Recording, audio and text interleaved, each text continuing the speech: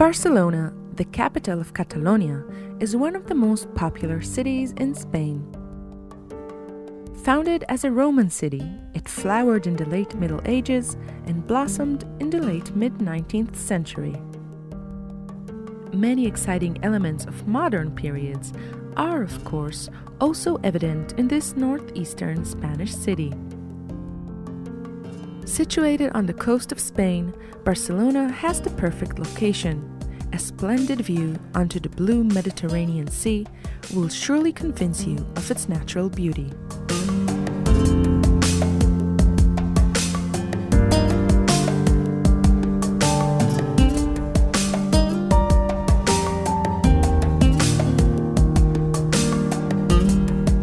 The Monastery Pedralbes, which is named for its whitest stones, is an excellent example of the Catalan Gothic era in Barcelona.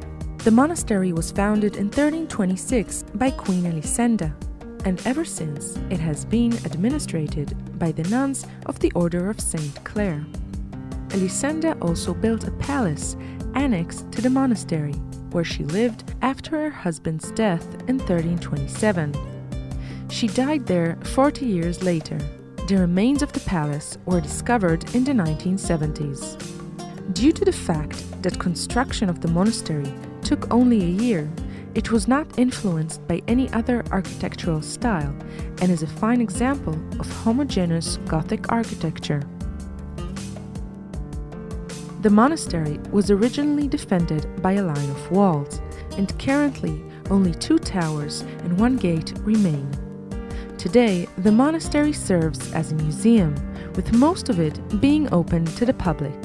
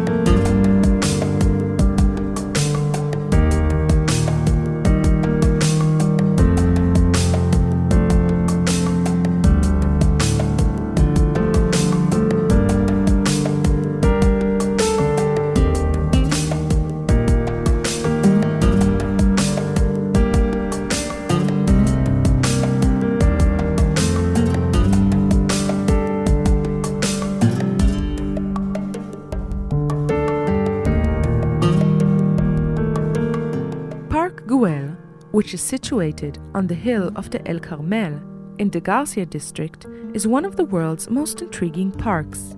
It began as a development project.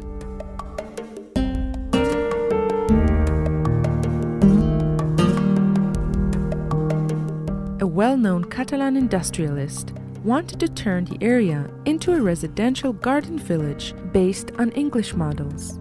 In 1900, Antoni Gaudí was commissioned with the development of the project.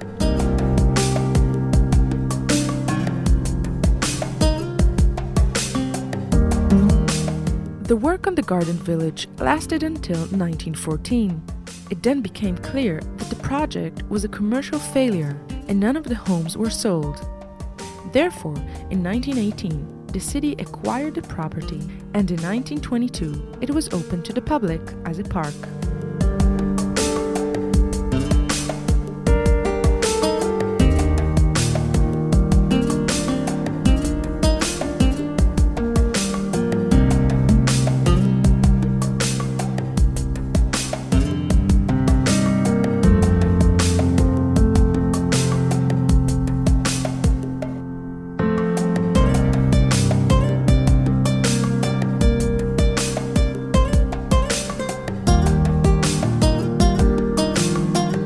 Another famous feature of the park is the Gran Plaza Circular, Originally intended as a marketplace for the residents, this plaza is surrounded by what is known as the largest bench in the world.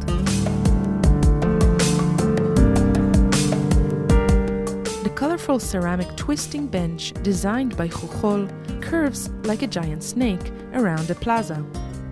The view from the plaza is spectacular, and one is able to see as far as the Mediterranean Sea. Gaudi integrated many motifs of Catalan nationalism and elements from religious mysticism and ancient poetry into the park.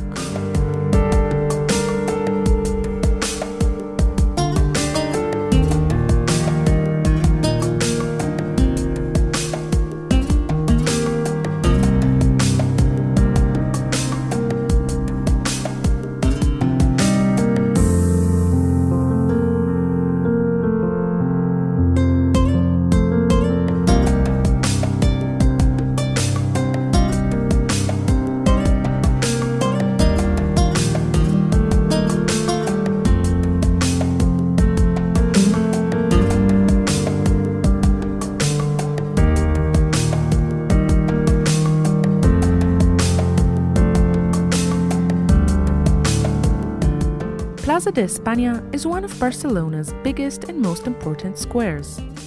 It is situated at the foot of the Montjuïc.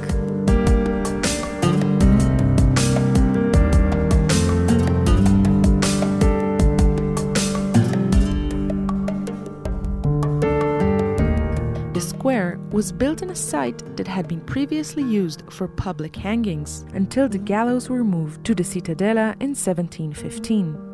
It was designed in 1915 by the architect Joseph Amaragos and was only completed in 1929 in order to host the 1929 Universal Exposition.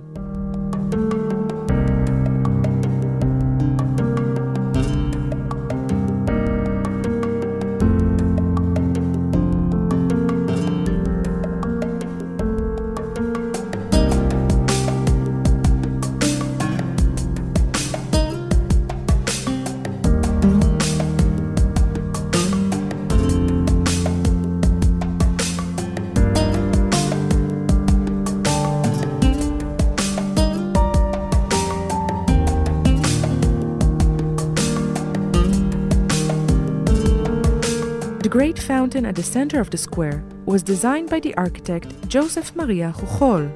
His modernist style was clearly influenced by Gaudi, his collaborator. The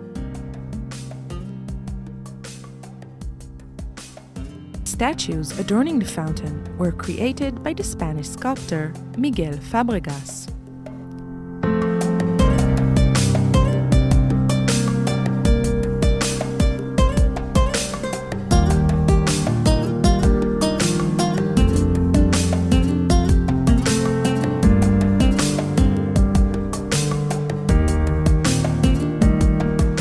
Wide avenue, the Avenida de la Reina Maria Cristina, is bordered by two towers and leads to the Magic Fountain and the Palau Nacional at the Montjuïc.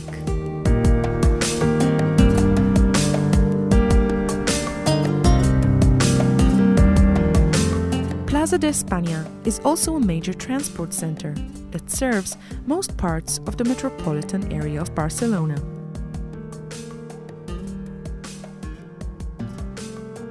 Barcelona has increased in popularity since the early 1990s, when preparations for the 1992 Olympic Games were launched. Many structures were restored and new impressive buildings and landmarks created. When the Games ended, Barcelona was left with an entirely new harbor development that includes the new Olympic Village. In addition, many existing buildings had facelifts during this economic transformation.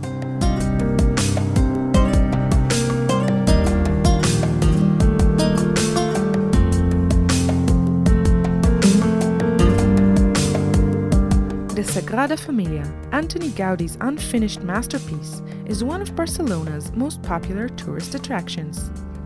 The church is situated in the center of Barcelona and tells of the life of Jesus and the story of Christianity. Over the years, it has become a universal sign of identity of the city and country. The idea for the construction of a new church was launched by the devout organization, whose goal was to bring an end to the de-Christianization of the citizens of Barcelona, which started with the industrialization and increasing wealth of the city. Work on the church began in 1882 by the architect Francisco de Paula del Villar. A year later, Gaudí was commissioned to continue, a task which he did not abandon until his death in 1926.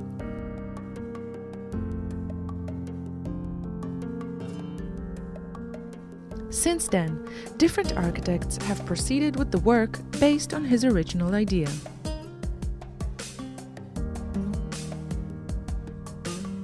Construction of the church will continue for several more decades, and when it is complete, it will be able to accommodate 13,000 people and will have a total of 18 towers.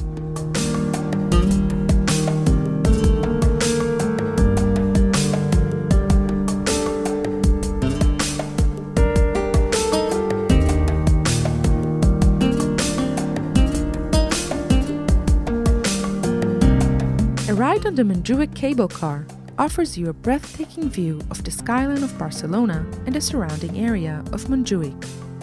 This is by far one of the most entertaining transport methods in Barcelona. You will be able to enjoy one of the city's most impressive green areas, which spreads up to the castle on top of the hill.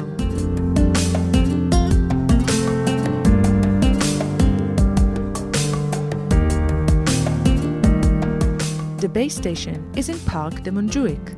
A halfway stop provides access to the Mirador viewpoint, known as the Mirador del Alcalde, an attractive landscape terrace which boasts harbor views.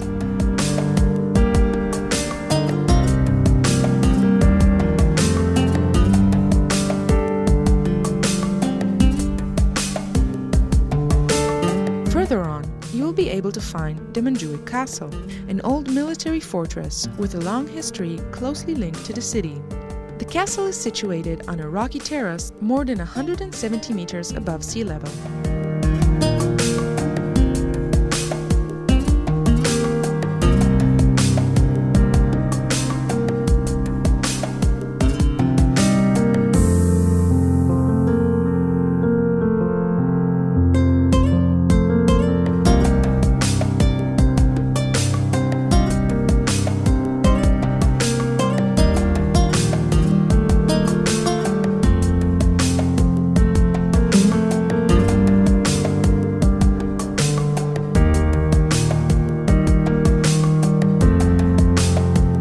In addition to all her charms, Barcelona is also an excellent place for shopping. There is a 5-kilometer-long shopping street that is packed with stores and is exclusive for pedestrians. The markets in Barcelona are equally impressive, particularly the food markets. There is a vibrant street cafe life, and in the evenings, many people sit outside watching the world go by.